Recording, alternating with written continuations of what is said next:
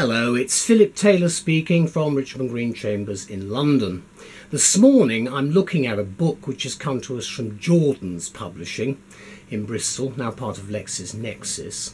Jordan's, in collaboration with APIL, that's the Association of Personal Injury Lawyers, produce a whole series of guides for us in personal injury work.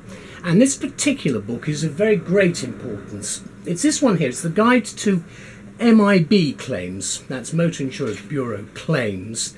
It's covering uninsured and untraced drivers. The book's been around a long time. It's now in a 4th edition and it's been written by Andrew Ritchie and Jeremy Ford. Andrew Ritchie, Queen's Counsel, and Jeremy Ford. It's also available as an e-book. We'll have a look at the book in a moment. These books are very important, I think, to anybody who does PI work as I do, both trial work and advice work, because it really does assist in giving you an idea exactly what you need to do in these types of proceedings. Now, Elizabeth and I talked about a title for our book review for this work, and we've given it the title Immediate Practical Advice of the Highest Quality from APIL and Jordan's on MIB Claims. Now let's have a look at the book. It's a paperback, and there's the front. You can see there's the spine, and then there's the back. A little bit of blurb on the back explaining what the book's actually all about. Now it runs to 500 odd pages. There's a shortish index, which you can see there, and the index is actually by paragraph numbering, which is actually quite easy. It makes it quite easy to find things. There are some interesting appendices at the back. One is the case of Andrews versus the MIB, which is very important. You've also got a whole range of other things which I'll show you. That's the actual case itself there. You've also got important information concerning directives, and then you've got various other certainly further information concerning directives. Then you get into the main, you've got of course the legislation, then you get into the main book itself, which are the various headings. This is in fact dealing with the Uninsured Drivers Agreement and guidance notes. Let me go to the front of the book and show you what that has. You've got some idea. There is the front page, mentioning the two authors from 9 Gough Square. There's the dedication, which I always like to show, see who it's dedicated to by the authors. Then this tells you a little bit about the authors and a little bit about the forward to the first edition, the reason why they started writing this book in the first place, and it's been very successful ever since it first came out. There's a preface which covers what's in the current edition, which sets out now quite a lot of the important things that have taken place since the beginning of the year. And then the Association of Personal Injury Lawyers, a little bit of blurb about them. The actual preface itself is dated January, so the law effectively is up to about January 2016.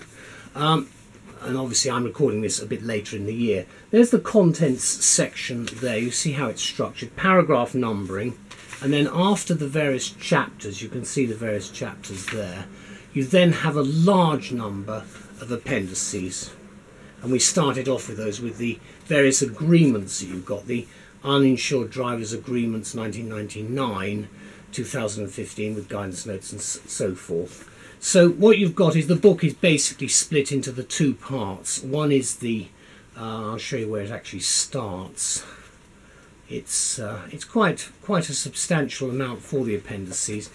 So you can see that the first part of the book, that bit is the book itself, and that bit is all the appendices, including the various agreements, which could well be quite relevant for your own particular case. As I say, you can see from this that you do have some footnoting, not too much, and you do of course have the paragraph numbering to find things pretty quickly. It's a very good book, and I'm very pleased to be able to review the new edition. This is what we say anyway.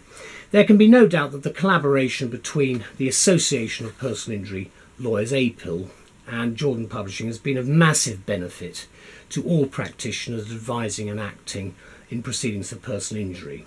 One of the most important areas covered in the expanding series of these APIL Jordan's books is the work of the Motor Insurers Bureau, MIB, and the function they perform for those appalling people who drive whilst uninsured and those drivers who cannot be traced.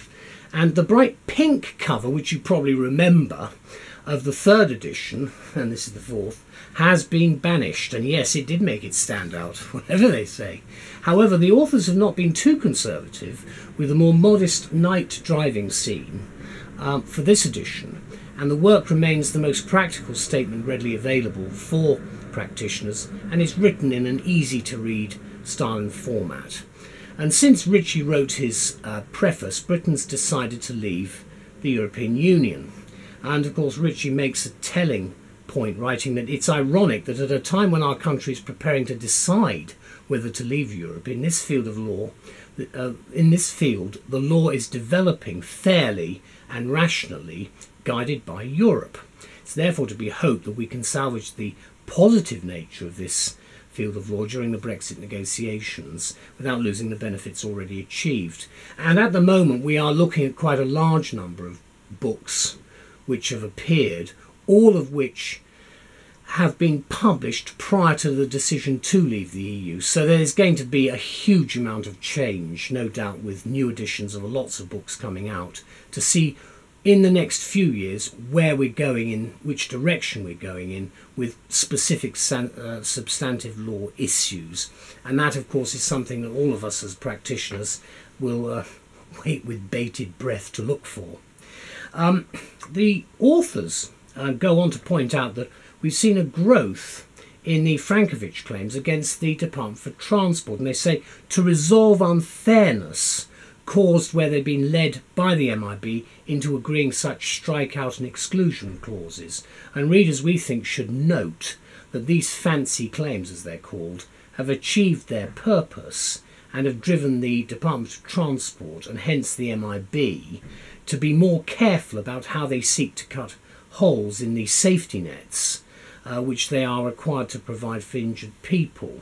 And I do think that's a very important point to bear in mind, because I'm sure everybody will remember from their student days what the role of MIB really is and what an important role it has, because there are unfortunately a large number of people who fall into the uninsured or untraced category. The fourth edition, this one, is now available in book format and as an e-book. Now, Andrew Ritchie QC and his assistant editor Jeremy Ford say that the long-awaited fourth edition of this popular APIL guide to MIB claims provides the practical advice that all personal injury litigators handling RTA cases need to advise clients whose claims involve Section 151 of the Road Traffic Act 1988 or the untraced and uninsured drivers, and how right they are. These cases have always been fraught with procedural difficulties, and the technical nature of agreements has increased the risks of default by claimants and solicitors. This volume clearly sets out the potential pitfalls, and that's what they've succeeded in doing brilliantly, I think, when dealing with MIB claims themselves. It offers practical guidance to ensure that clients' cases are handled effectively. And again, that's a very important point from the perspective of the client.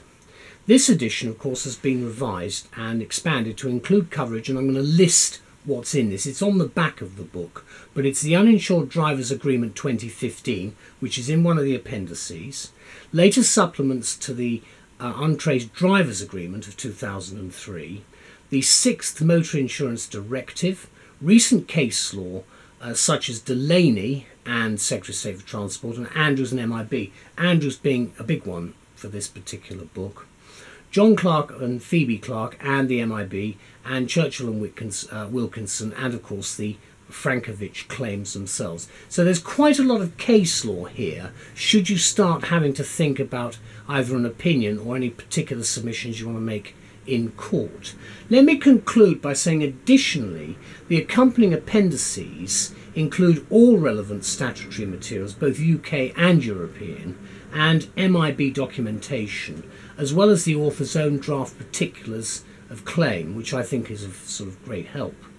In all then, this is another first-class exposition of how to pursue such claims, and an excellent required necessity for your personal injury law library, as there's nothing better in my view on the market at this price for the quality and the practical detail which you get. And I'm very grateful to have had this over the last 20 or so years doing PI claims.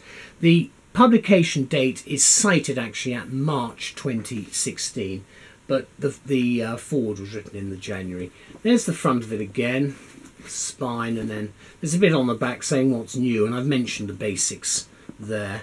Let's just open it in the middle. We're actually getting, these are still the, this is actually the body copy, if you like, of the actual publication. This is liability, MIB's liability. It's structured there. You see, this is chapter 7, and then you've got some footnoting, and you've got quite a lot of other information. Chapter 6, the insurer's liability under the Road Traffic Act, section 151, and so on. So it's very, very specific. The passenger's liability, always of interest as well, of course, chapter 3, and so on. Anyway, I'd like to thank both Andrew Ritchie and Jeremy Ford very much indeed for this book, and to all the people involved. It does make our lives a great deal easier when we have this sort of information readily available. So thank you. Bye-bye.